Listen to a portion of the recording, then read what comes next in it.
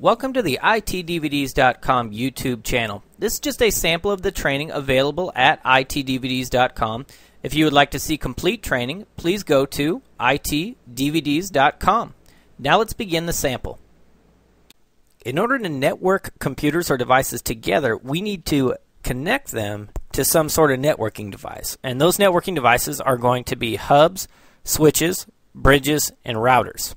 So first let's talk about what a hub is. And you can see this is a hub that we would normally plug an Ethernet network cable into.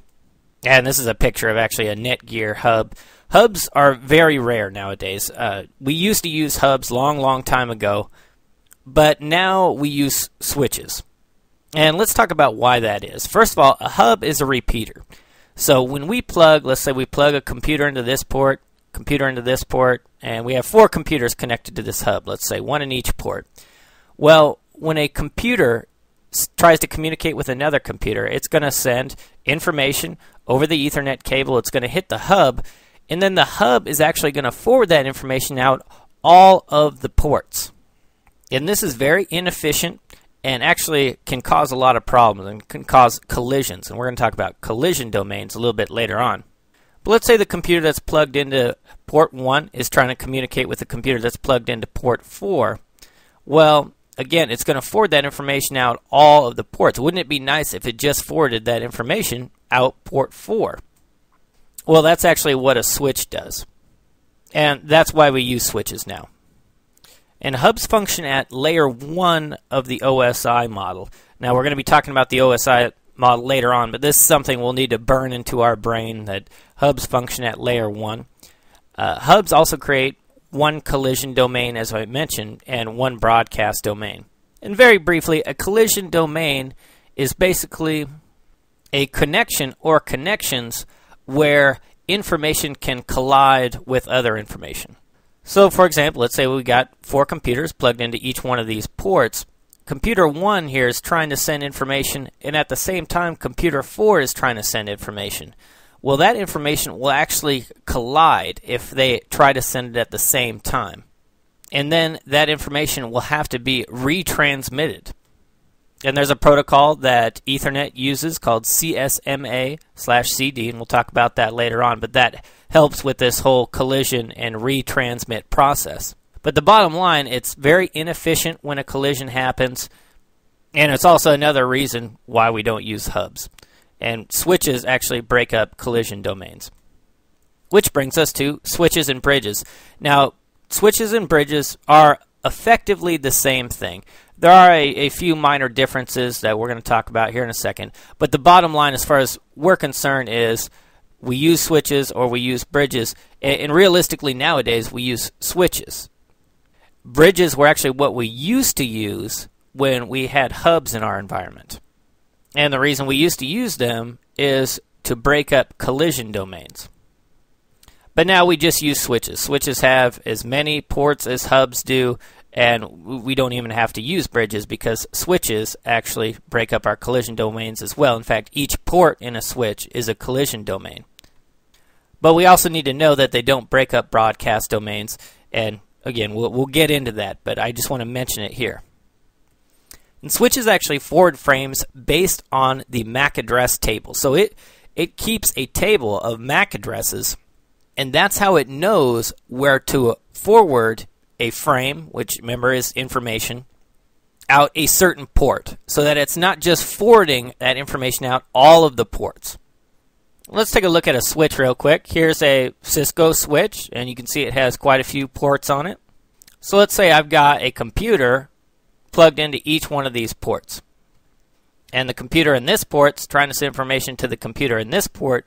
Well, the switch is not going to forward that information out all of these ports. You can imagine how inefficient that would be. It's going to use the MAC address table, and remember, all Ethernet networking cards that are in our computers have a MAC address burnt into them. So we don't actually set that MAC address. So it's going to use this MAC address table to say, oh, well, this computer is connected to this last port, so I'm just going to forward that frame out this port. And that's very, very efficient. And you can actually, here's the back of the switch. You can see it's just has a console connection. We're going to talk about console connections a little bit later. But it's basically how we can hook like a laptop directly up to this switch and program it and communicate with the Cisco IOS. Now, switches function at layer 2 of the OSI model. Again, this is something we just have to burn into our brain. Switches function at layer 2. And there are some important layer 2 functions here that a switch does. It's address learning, forwarding and filter decisions based on MAC addresses, and loop avoidance. And address learning is the learning of MAC addresses so that it knows which port to forward information out. Forward and filter decisions, we can actually set up rules that say forward certain data or don't forward certain data based on MAC address. And loop avoidance. And this is something we'll get into when we talk about the spanning tree protocol. And again, each port in a switch is a collision domain. That's very important. Now let's talk about routers. Routers perform packet switching, filtering, and path selection. So routers will actually move packets of information from one network to another network. We can filter information going through the router by IP address. So we can say, yes, this information can be forwarded on, or no, this information cannot be forwarded on. And routers also perform path selection because we can actually have multiple paths to get to a whatever destination that information is trying to get to, and routers will pick what they think is the best path. Routers function at layer 3 of the OSI model, so we need to burn this into our brain, layer 3. And routers break up collision domains and broadcast domains. So let's just take a look at a network diagram real quick. Let's say we have two offices here. This is one office, this is another office, and we have our computers. Our computers are connected to a switch, and then that switch is connected to a router. And that router can be connected over a WAN to another router, and then that router is connected to a switch, and then that switch is connected to computers. And these very well could be hubs, but again, nowadays, they're most likely not going to be hubs because of reasons we talked about. They're very inefficient.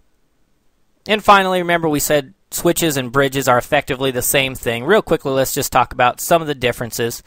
Bridges are software-based. Switches are hardware-based with an ASIC chip. Only one spanning tree instance per bridge.